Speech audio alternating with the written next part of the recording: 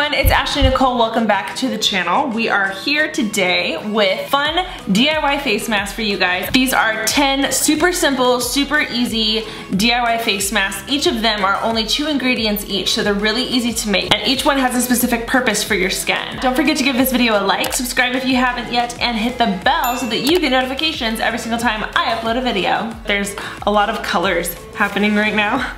It's about to get all over my face. So yeah, let's go ahead and get on into it. Okay, so the first one we have here is green tea and honey. This one is supposed to be really hydrating, and it's supposed to brighten your skin. And the caffeine in the green tea is supposed to wake your skin up. So this would be a good one to use in the morning, that's for sure. It's slimy. Okay, here we go. It smells like tea. It's really thick and kind of sticky. This one says you definitely want to leave it on between 10 to 20 minutes. So all of it is technically edible. I don't know if it would actually like taste good. Oh, well, my face feels soft already and I have 9 more to go. My skin's gonna be great after this. This is coconut milk and tomato juice, which is interesting.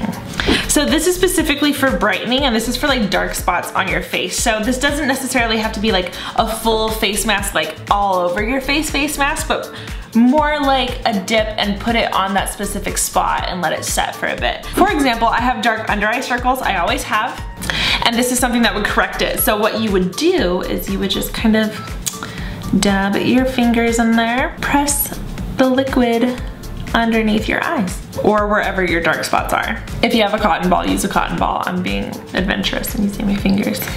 And literally that's all you do. So this is not as messy as like the other face masks, but it is more liquidy. So you would definitely just like put a little bit on and then go to sleep like that, let it dry on. It smells like tomato soup. Oh, it tastes like vomit. What's in it? Tomato juice and milk. I don't need it. The next one we have is an egg white with lemon juice. Technically it's edible, but I wouldn't recommend it. It doesn't smell good. Nope, does not smell good at all. Blech. This is for clearing out blackheads, and I don't know why, but the combination of the egg white and the lemon juice is supposed to get real down deep in your skin and just push everything out, basically. So this is something that you wouldn't sleep in. This is something you would put on, let it soak in your skin for a little bit, and then rinse off.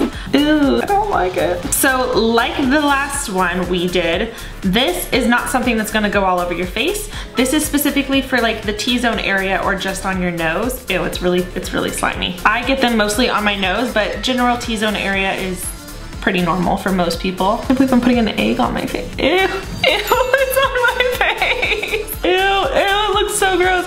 And yeah, that is all you do basically. It feels really nasty. Oh, my hand smells disgusting. Okay, the next one is coffee grounds and honey, and honey is good for brightening and moisturizing and hydrating. Coffee grounds is great for exfoliating your skin, and then the caffeine helps like wake up your skin. So this is another one that's really good for in the morning, and this is really good for like face and body also. Here's what it looks like, and we're just gonna put it on gently because again, coffee grounds, you don't want to like press too hard into your skin.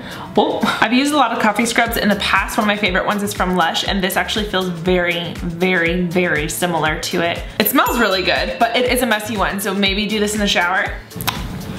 Tastes good. If you want to massage your skin while you're taking the face mask off, and that's what's gonna actually pull off the dead skin. This one's my favorite so far. My face is slowly getting redder because I keep putting masks on and rubbing them off, so don't mind that. The next one that we have is yogurt and lemon, and this is specifically to help your skin glow. You can put it on for up to 15-20 minutes and then take it off a little bit later. I personally wouldn't sleep in this because there's yogurt in it, but some people do apparently. So up to you. It's actually really nice for a change to not have anything sticky. Yeah, this one actually feels really good. I definitely feel the lemon more, kind of tingles, which is interesting because I didn't feel it in the other one, but I feel it in this one. Maybe it has something to do with the yogurt. I don't know how I like it. Yeah, I don't think I like it. On to the next one, we have honey and cinnamon. Smells so good. It smells kind of Christmassy and warm with the honey. This one is specifically for clearing acne. So if you have acne prone skin, this is what you would want to use. And you're just gonna smell like Christmas all day long. This is not something you're gonna wanna sleep in. This reminds me a lot of the coffee grounds one. Ready, set, go. I smell delicious. I smell like a baked good. I take it back. I said the coffee grounds one was my favorite one. I take it back. This one is my favorite one. I smell so good. I'm gonna eat it. It's good.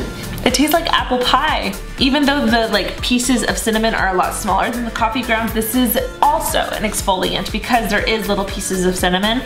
So when you take it off, you wanna just rub your skin gently to get everything off, and it'll also get off excess dead skin. I'm making a mess and getting cinnamon everywhere. So I'm gonna go wash this off. Okay, so this one here is lemon juice with honey, and it's mostly honey with just a teaspoon of lemon juice, really. It's not a lot, it doesn't take a lot. Here's what you end up with. It's this really pretty amber color, and you're gonna put it on your face for about 10 minutes, and it's going to clear your skin.